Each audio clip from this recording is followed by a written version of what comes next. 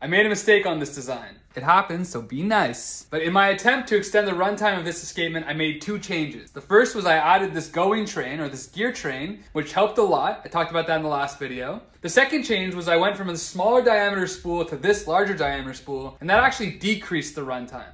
Now, it may seem obvious to some of you, but in that moment, my intuition let me down completely. And there's a very simple equation that proves that a smaller diameter spool will actually increase the runtime. And the equation looks like this. The amount of string that's released from the spool is equal to the radius of the spool times the angle that the spool rotates. If we decrease the radius of the spool by 3, the amount of string that's released is decreased by 3 as well. So now after replacing the bigger spool with the spool that's 3 times smaller, lo and behold, the thing runs for 3 times longer. The math actually works. Who would have thought?